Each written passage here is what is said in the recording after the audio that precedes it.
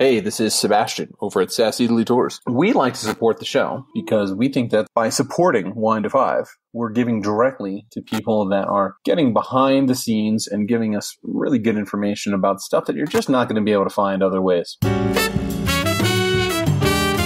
It's not 5 o'clock, and they don't care. Welcome to Wine to Five. Entertainment, education, and everyday drinking for everyday people. Your hosts are Valerie Caruso and Stephanie Davis, two wine educators who don't need a clock to know when to pour that next glass.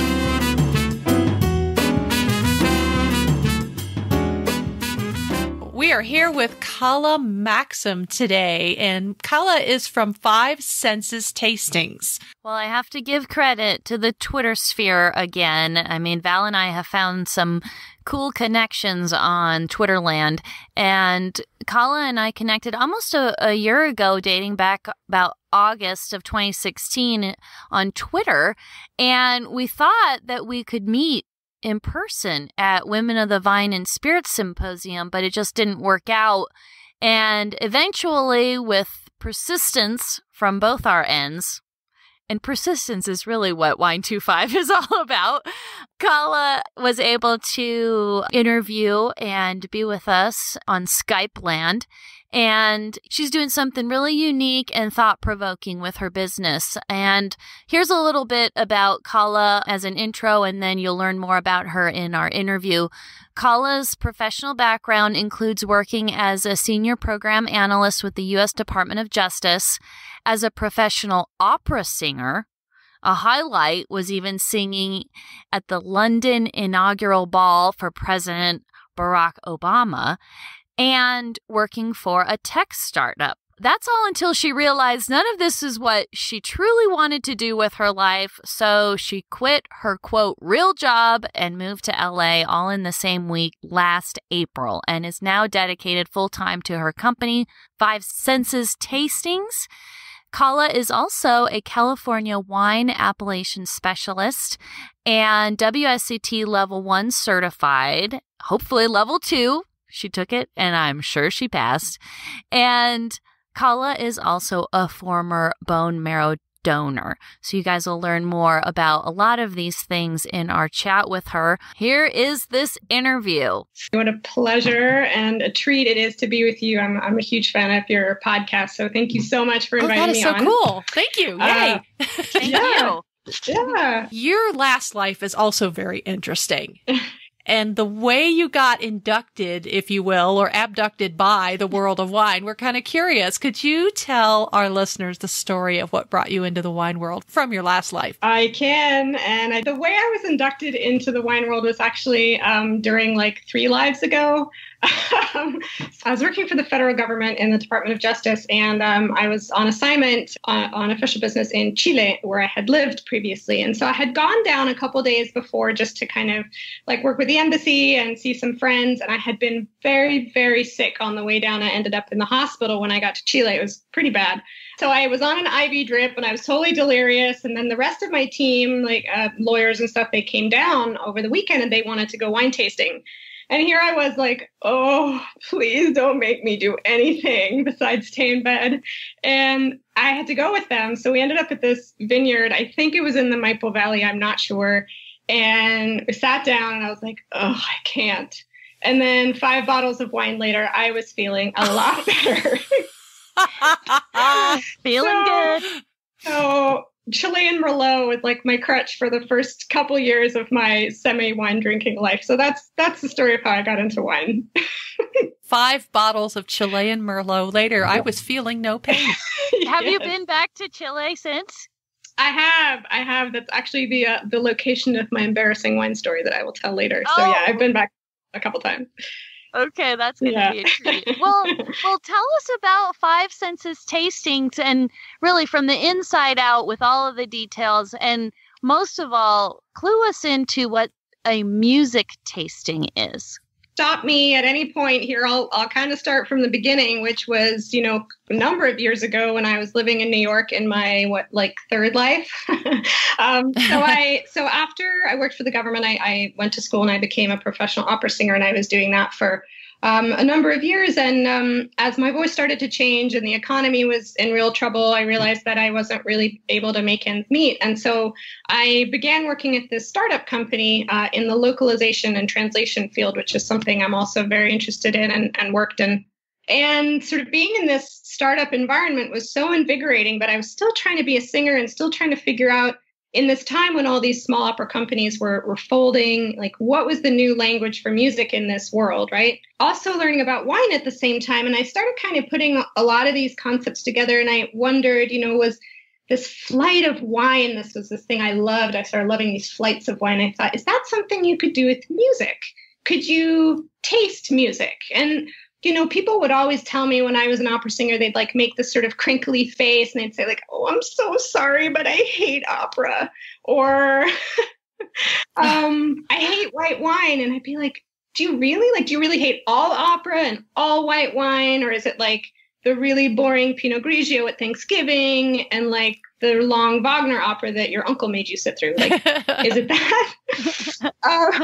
And so I just started wondering how I could go about putting these things together and, all of the storytelling that I had been doing on stage, how would that fit into it? And so I kind of came up with this idea of tasting music, tasting a variety of different types of music while also tasting with the senses that we're used to tasting with through wine, cheese, and chocolate. And that's kind of how it started. And then, as I was working full time at this other company, I wasn't able to do this full time. So I do a few on the side, kind of testing the concept. I would do a few and then I would not do a few for a number of months. And as the time went on, I just realized that this is something, the technology world was not where I wanted to spend my life, although it was very interesting. And so about a year ago, I quit my job and moved to LA and relaunched the company in LA. Yeah, just over a year ago. Why did you pick LA?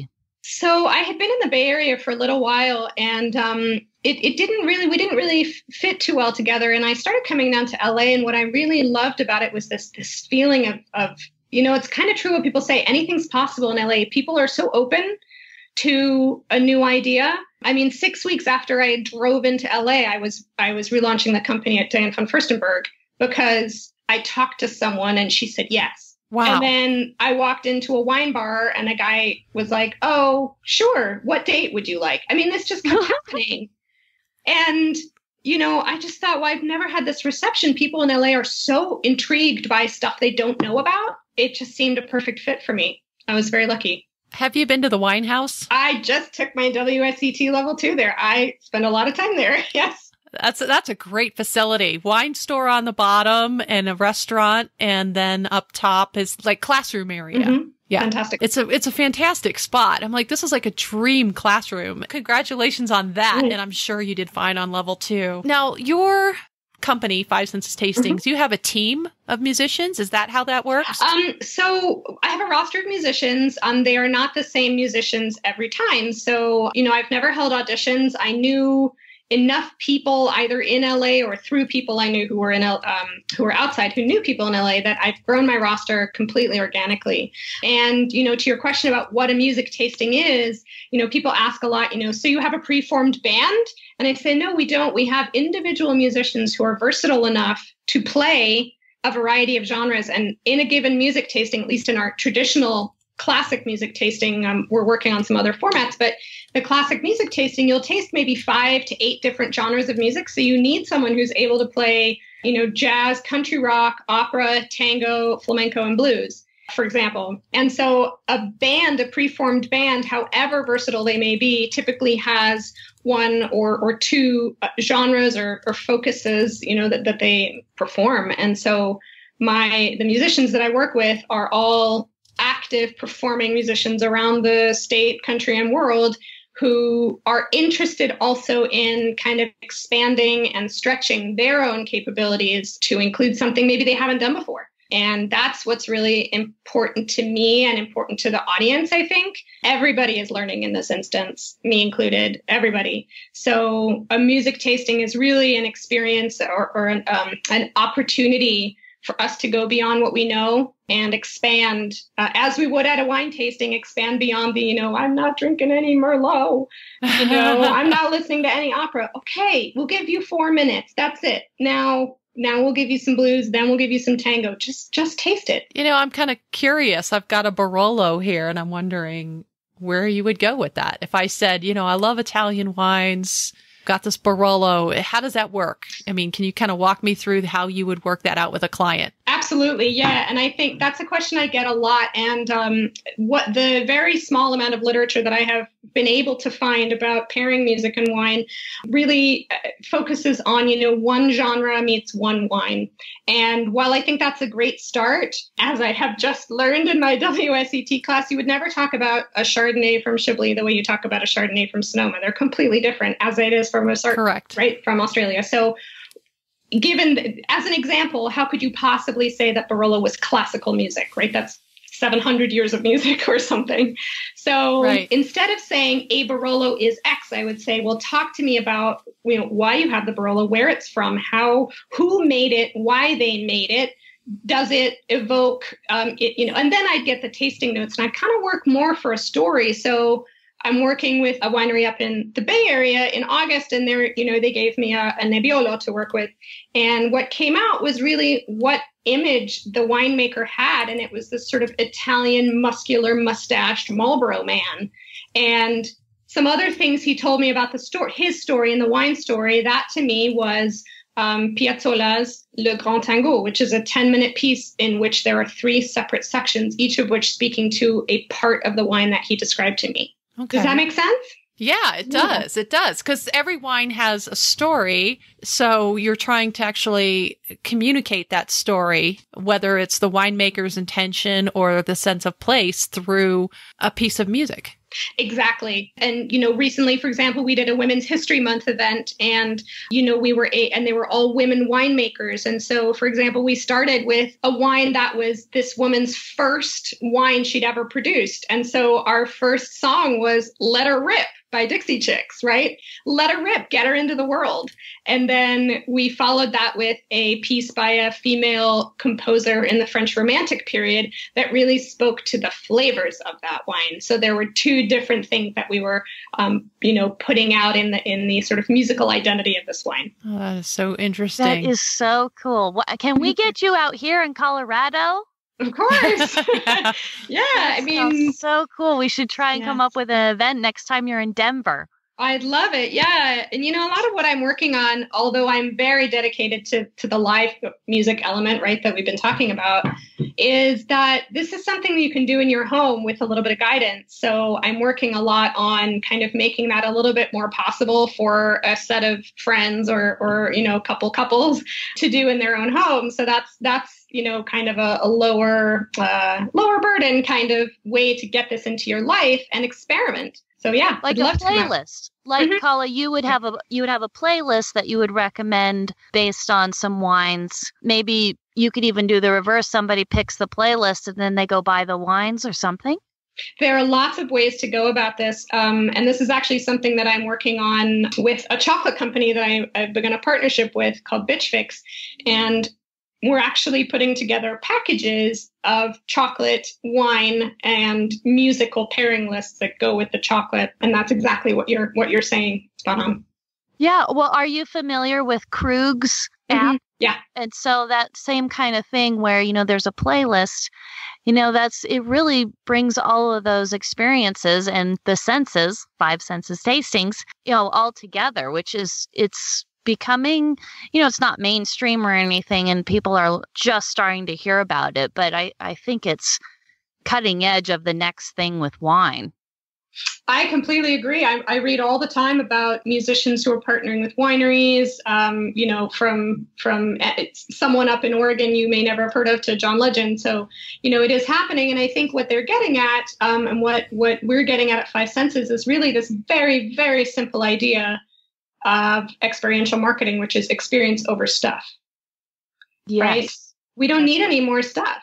No. Right. And experiences form part of our identity. That becomes part of our life. And so as it is with, when we do tastings for luxury brands, we hope that you buy a product that becomes part of your life and your experience, not just the product itself. And so if we can create that more full sensory experience for you, we believe that your life with that product or with that moment in time will be richer. as a result. I have to ask you, because I was working out this morning to some harder rock, if you want to classify Bob Seger and some David Coverdale. And do you work outside the wine realm? Do you go into the spirits? Because I'm like, oh, yeah, I could see this with a bourbon. And, I don't know. Do you go outside of the wine world and play with other spirits or liqueurs or anything like that? That is totally my plan. It has not come up yet, but I have had some talks with spirit ambassadors and spirit brands. I'm actually talking to someone in the cocktail world right now about something very early stages, so can't really say a lot about it. We're just kind of playing around, but absolutely 100%. And I think it was your guest who was talking about the millennial age a couple weeks ago. The thirsty nest. Yeah, I was just thinking. Oh, Andrew. Oh, Andrew. Oh, okay. Yeah, and he made this really interesting point, I thought, about how, this is how I remember it, is that, going out for a cocktail is an experience. And what I heard, which he didn't say, but when I was thinking, okay, bringing a bottle of wine into your home, yes, it's an experience, but it is different. And so I thought it was very interesting how he juxtaposed that sort of idea of going outside and how the cocktail was sort of a larger step for people to make than just going to get a glass of wine. And because of that, maybe that element of putting all these things together. And so, as a sort of an experience seeker myself, this idea of putting all these elements together in one, music, wine, cheese, chocolate, that's the good stuff. It's putting all the things together that you wouldn't necessarily think of, which you do in a cocktail.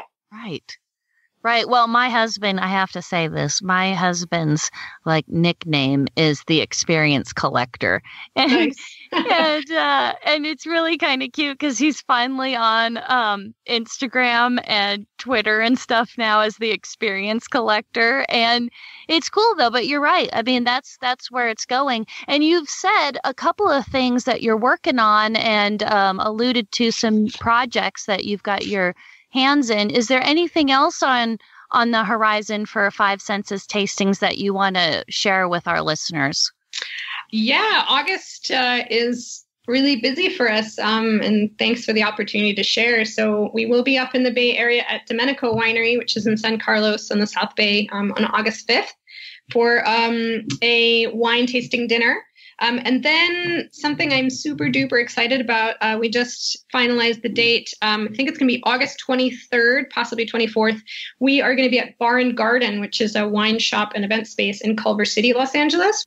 So partnering with them and then partnering with a hospitality partner / high-end caterer called Schaefer LA. And we are going to be debuting a new event format, which is still to be titled, but involves blindfolding guests and asking them to taste only with their ears at first. So playing them a piece of music with their blindfolds on and no food or wine there, and then opening up their other four senses sort of en masse and replaying the piece of music with all five senses engaged, and then talking about how the perception changes. So we're really I love that. Excited about that. Woohoo! That sounds really cool. I'm imagining that you had a really good description of it. So I'm kind of imagining it in my head going, now that really is how you become so mindful of what you're doing. Yeah, I mean, that's the hope. And I think, the blindfold idea is not necessarily new to, there's I can't remember what it's called, the blind dinners. They have a name that's really cool that I can't remember. But the idea that you blindfold yourself and then eat, which is also fascinating. But I think, our sense of sound is a sense that we are so used to relegating to the background. And one of the main points that we put out there is that sound, is one of our oldest senses. There are mammals born without eyes, but they hear, right?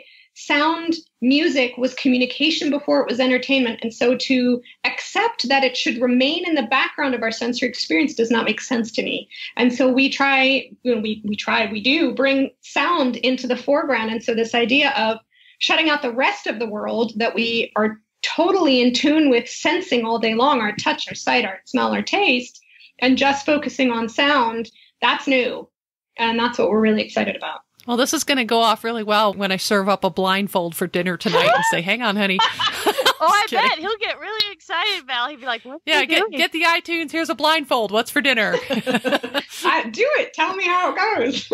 Oh my gosh, Kala, that is so cool. Thank you. You know, what you do does sound like a lot of fun, but do you do anything that's not related to wine when it comes to fun? Well, so luckily for me, my company does involve pretty much everything I love. But, you know, the other part of my life that has always been a part of my life is singing. So I do still sing classically and opera. Last week, a couple friends and I put together a benefit concert for the ACLU on which I sang. And then I do sing with a couple wonderful chorales in LA, one of whom I actually just asked me to sing on one of their performances at Hollywood Bowl. Not as a soloist, but I will be singing at the Hollywood Bowl, which is very cool. Other than that, I'm still getting to know LA. You know, it's still such a huge place. Like, yeah.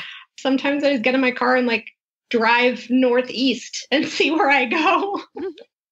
Well, and you mentioned in your bio that you're a bone marrow donor. So I really want to know why that's so important to you and how it's become part of your human fabric. Well, thank you so much for asking that question. And I absolutely love the way you put that question. And it is probably the single most important thing I will ever do with my life. And what I find so humbling about it is that I have nothing to do with it. Just the fact that I was born somehow by some, magic of chance and availability and scientific wonder helped save a woman's life. And that will never cease to be amazing to me. And, I struggled a lot when I was going through the process of donation of people calling me a hero because it felt really wrong. And it didn't feel like that at all. It felt like an incredibly intimate experience, something that nobody else could really understand. And it wasn't heroic. It was just human. The reason that I ended up on the marrow registry, which I will share and hope that, your listeners will perk up at, is that I cannot donate I cannot donate blood because I lived in Europe at a certain point. Yeah. And for many other reasons, you cannot donate blood. But the process for donating blood and bone marrow is different. So you can, if you are under the age of 44, join the registry. The other thing I learned was that when I was donating, I was told a story of a woman who backed out from being a donor because she did not want her wedding pictures to show her, the green spots on your hand when you donate blood. And I remember being so heartbroken by that because I think people see it as, hey, I'm going to go do this great thing. And then they never think they'll be called because they probably won't. But when you are called, if you don't step up, that is so much more heartbreaking to the families than if you hadn't joined in the beginning. So I think it is really, you have to go inside yourself and see if you're ready to perform that act for another human, kind of no matter what. And if you are, then please join. It is the most, I guess, just humbling and special and intimate thing I've ever done. And I think about it on some level every single day of my life. And when did you do that? November 17th and 18th of 2003, so almost 14 years ago. Okay. And she's still alive. That's just amazing. That's so cool. And I practiced oncology pharmacy for a while, so I realize how important that is. So thank you so much for sharing all that. Absolutely. Thank you for asking. I really appreciate it. It's an important thing. And I think a lot of people don't, Robin Roberts did an amazing job of publicizing this to the country. I really commend her for that, but it's still something that people don't think of right away. They think of blood donation, yeah, of course, but bone marrow donation, then they only think about what they hear about the painful extraction through the hip, which is not what I underwent. I actually underwent a completely painless extraction. And so that's also for people to know that it can be done very painlessly as well. Well, it's also interesting to know that if you cannot donate blood, I'm actually one of those people as well because of where I've lived and have traveled to, but did not know that you could donate bone marrow. Yes. So that's something new. And of course, you said you've got to be under 44. Yes. They changed the age. It used to be 62 or 65, and they changed it. I think also platelets you might be able to donate as well. I should check on that to make sure, but I believe platelets are also separate from the blood donation process. And I have a funny story about the blood donation process and about blood dripping down my arm in a mall in Alabama. But I would rather hear your embarrassing wine story if we can just lighten up and go back to Chile. Sure. So it's So when you asked me this question, I was like, oh God, I really don't have one. And I was like, well, maybe I can bend the rules a little. It's not exactly embarrassing about wine. It's about how I was embarrassed in a moment and wine helped. So that's Hey, that'll work. So in 2010, if you'll recall, was the horrific earthquake in Chile, which resulted in the tsunami that devastated many parts of the country, right? Yes. And one of the parts of the country that was devastated is this tiny little island called Juan Fernandez, or also known as Robinson Crusoe Island, out in the Pacific. So it's not as far out as Easter Island, but it's very small. It has about 800 inhabitants, and no one's ever heard of it. And you fly in, and you can't even get to the town overland. You have to go around in a boat, and it's this just crazy place. And so some friends and I in New York had organized a benefit recital, and we raised a lot of money, and it was decided that we would help rebuild the school on this island. So I had gone down there to visit some friends, and I had some connections to the diplomatic community. So the president of Chile at the time, Sebastián Piñera, actually went to the island, and he had asked my friends and by extension me to join. So I flew out there on really the tiniest plane I've ever seen and never want to be on again. And I land there, and he kind of like a couple hours later, he's like zipping around the corner. He wanted to drive the boat, and he rides up and he's like, ¿Dónde está la soprano? And I was like, I think that's me. Hi, I'm here. And so the day went on, and his people asked me to join them on the Navy ship for dinner. And of course, we're all in like rain gear, earthquake gear, like everyone's in hiking boots. We were all dirty. So I get on this boat, and he's like, I want you to sing for us. And I was like, oh God. And I was panicked. I was so nervous. And I was talking to one of the staff on the boat. I was like, I cannot believe I'm about to sing to the president. I'm so nervous. And he's like, he beckons me over. He's like, here. And he gives me this glass of wine. And I chug this glass of wine. I was like, oh God, please give me liquid nerves, and the boat's rocking and my knees are shaking and I'm like forgetting all my words. I'm just uttering some sort of French sounding syllables that sound like Carmen. Anyway, I got through it, but I just remember this guy, come on over, come here. And he like gives me this glass of wine to, because we weren't eating, fancy dinners or drinking wine. It was this sort of rescue mission boat thing on Navy ship in the middle of the ocean. And I just remember that guy and his glass of wine. So that's my story. That was awesome. Wow. Well, you do need sometimes the liquid courage and the wine to help you. At least it was there for you when you needed it. Exactly. It's a reliable friend. That's right. That's right. Oh my gosh. Well, so you told us how people could find you and your music at kalaMaxym.com, but tell us how everybody can connect with you for Five Senses Tasting. Sure. So our website is Five Senses Tastings. That's all written out. So the letters FIVE Senses Tastings with an S on the end .com. On social, we're actually the number 5 Senses Tastings on Twitter, Instagram, and I think on Facebook we're also written out. But if you just type Five Senses Tastings, you'll find us. Perfect. Okay. Perfect. No problem, Kala. Yep, I think we are engaged there, so. And we will definitely keep in touch for sure. This was great, too. Thank you so much for doing this. Oh, my gosh. What an absolute pleasure and treat, and thank you. And it's just so much has happened this year for us. I'm just really grateful for it and appreciate it.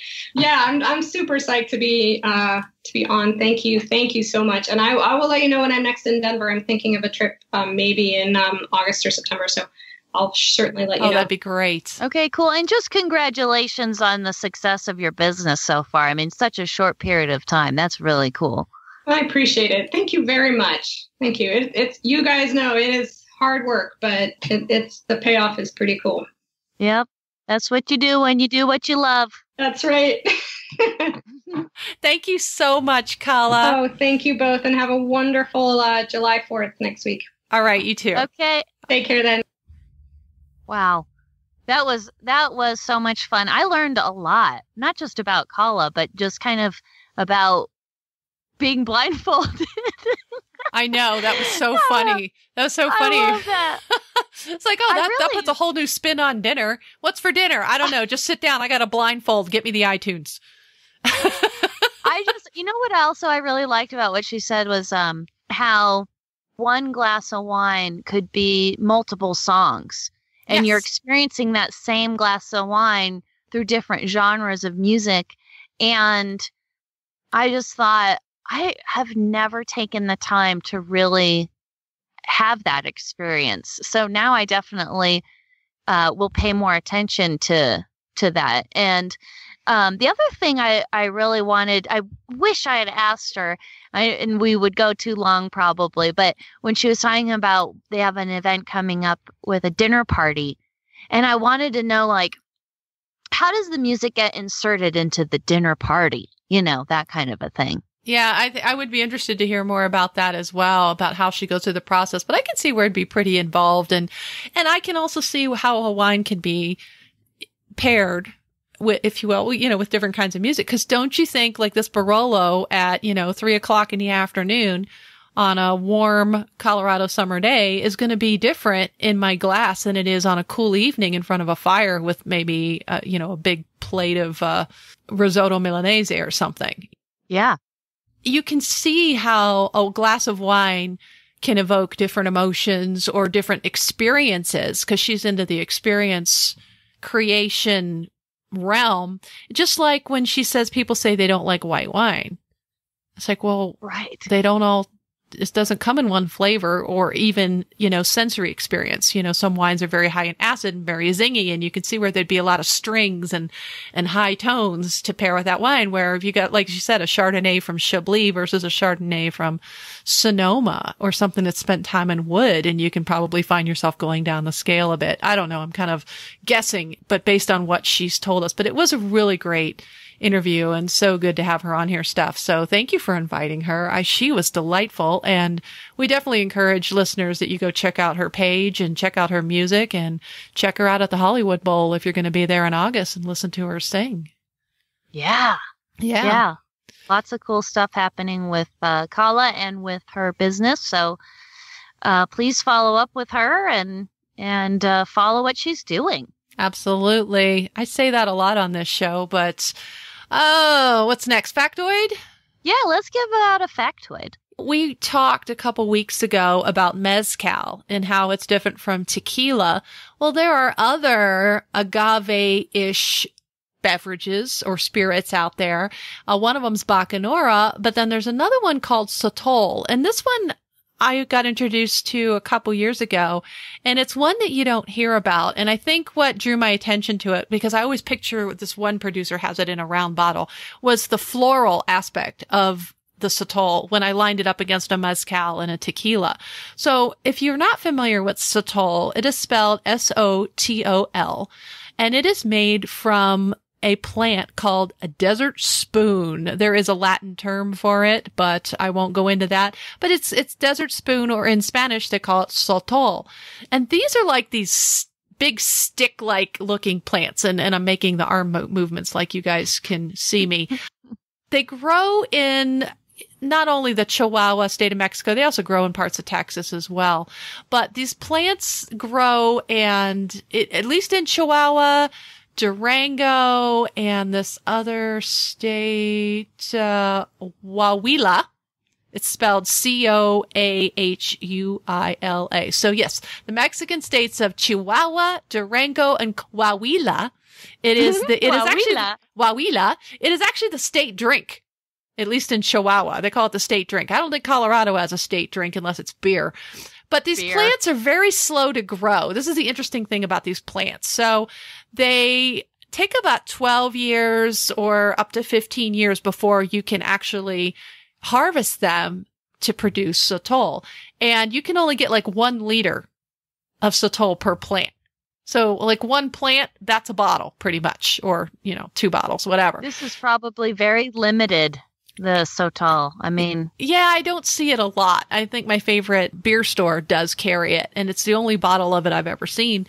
But what's interesting also about it is that it is not part of the agave family. So I want to put this video up of somebody talking about Sotol, but they keep saying it's agave. It used to be part of agave family, but apparently it was reclassified. So it's part of another family, and I can link that up to you guys so you can see it. It's still part of the succulent family. That's the thing, but it is not technically agave. And that's the thing about tequila. Tequila has to be made with a certain species of blue agave. So, like tequila and like mezcal, the sotol also comes in different styles, like the silver or plata, which is the unaged. It also has a reposado, in this case up to a year in wood. And then it does have an añejo, which ages for at least a year. And of course, in 2004 is when it's received its Mexican DO. So it's not international, it's a Mexican DO. And that's also when the Consejo Mexicano de Sotol was formed. And that's like last week we talked about IGPs for lemons. This is like their regulatory commission. They've got a consortio. In Italian, it's the Consejo in Spanish. So they've got that. And that regulates the production and all that. And like I mentioned, the sotol is produced in 3 states in Mexico: Chihuahua, Durango, and Coahuila. So we'll put some links up that we found are very interesting. And there's a really cool PowerPoint, an agave intensive presentation from Arthur Black. And we've mentioned him before, how funny this dude is, but you guys can check out his presentation. There's a link to it on the Society of Wine Educators page, and we'd love for you to check it out. And if you've had it, or if you can add something to the conversation, please let us know. Yeah, leave us a speak pipe or put something on Facebook and tell us your story about sotol. Yep. What else we've got? That's kind of like a radar, but there's something else on our radar, too. Okay, so it was a factoid wino radar combo. And we have more wino radar because there's always so much more out there. There is, and we can't cover it all, but what we can cover is this interesting tour that's coming up in November of 2017 from the 19th through the 26th. It's called Thanksgiving in Piemonte, and I think it's called like Turkey and Truffles, because you're going to be Oh, yeah. Yeah, you're going to be in Piemonte for Thanksgiving, and I love to leave the country for Thanksgiving, and I would like to stay gone till April if I could. That was my original plan for getting my Italian citizenship, was to like not be in the country for half the year, particularly during the holidays. And this is an all-inclusive tour. It includes all accommodations at Marchesi Alfieri. They have all your breakfasts, lunches, all your daily aperitivi, all your dinners throughout the entire tour, all the tastings, the shuttle service they have different itinerary destinations, tour guides, and it's all included. So it's kind of like, they're calling it like a land cruise.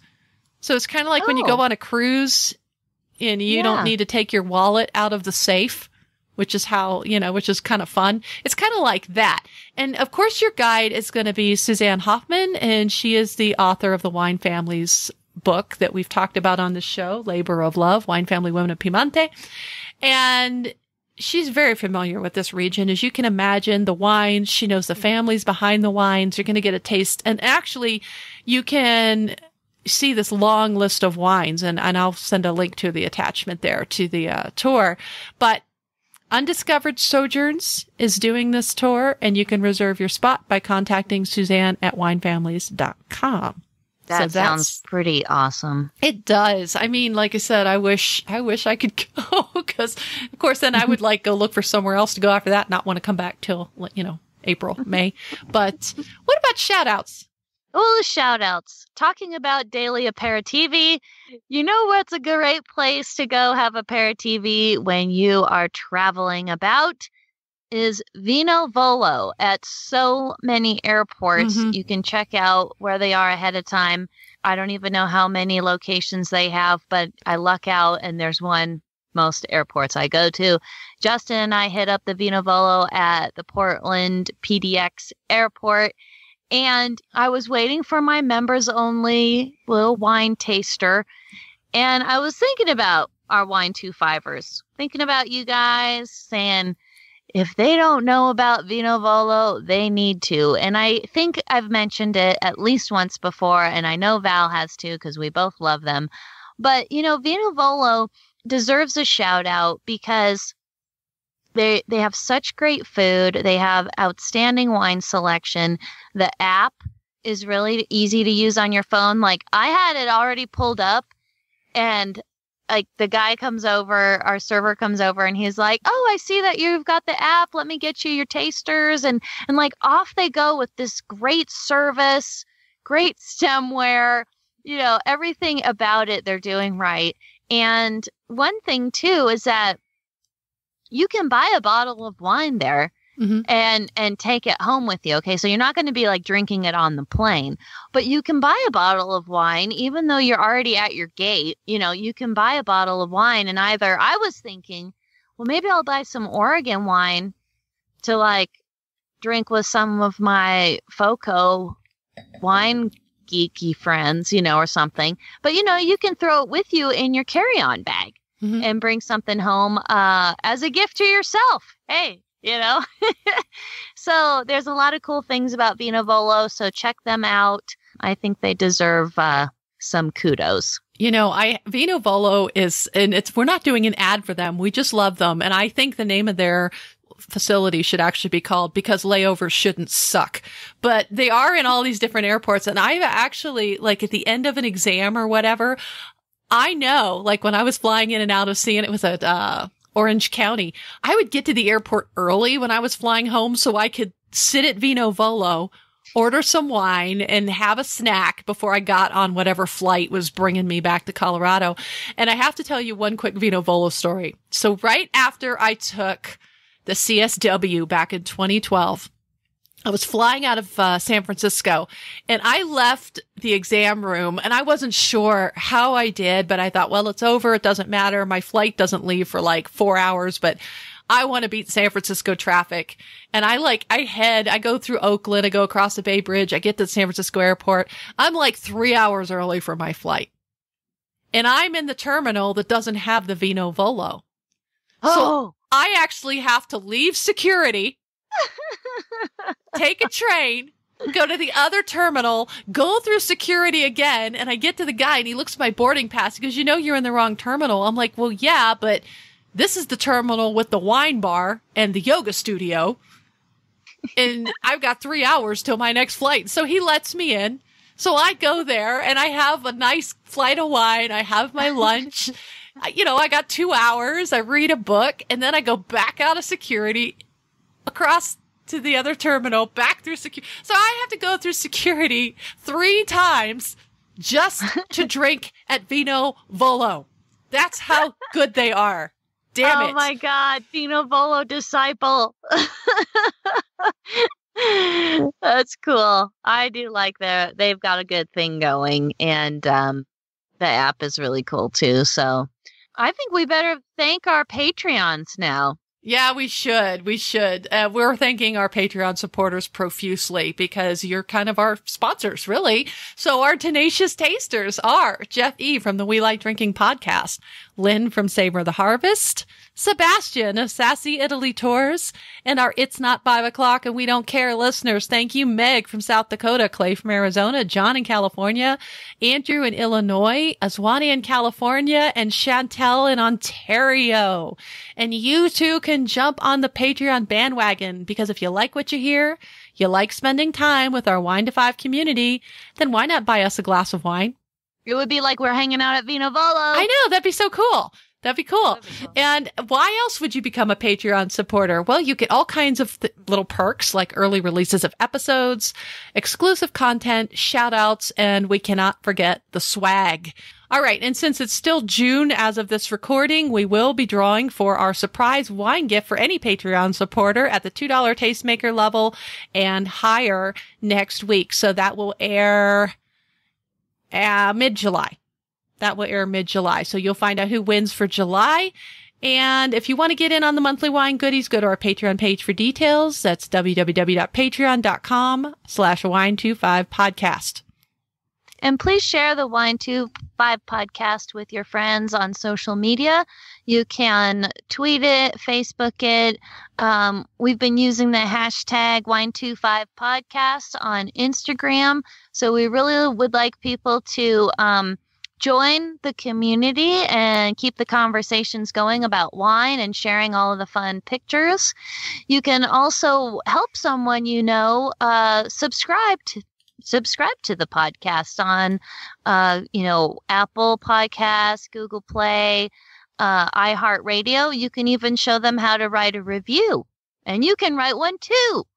We love all the support and all the reviews, you guys. It really makes our day, and it encourages us to keep doing what we're doing every week for you guys. And another way that you can help support our show is by shopping in our Wine25 store. That's on our website. All of the links to our social media sites are on the website as well. We're on Facebook, Twitter, Pinterest, YouTube, and Google+. Everything is under the Wine, TWOFIVE. And then if you want to connect with Val, she's on Twitter at WineGalUnboxed, and she is Vino with Val on Facebook, Instagram, and Pinterest. And you can find me on Twitter, Instagram, and Pinterest as The Wine Heroine. And you can also connect with me personally on Facebook. So thank you so much. We hope you enjoyed our interview with Kala. And until next week, everybody, cheers. Thank you for listening to the Wine25 podcast. Be sure to check us out at Facebook/WineTWO5 and tune in next week for more fun and useful sip tips.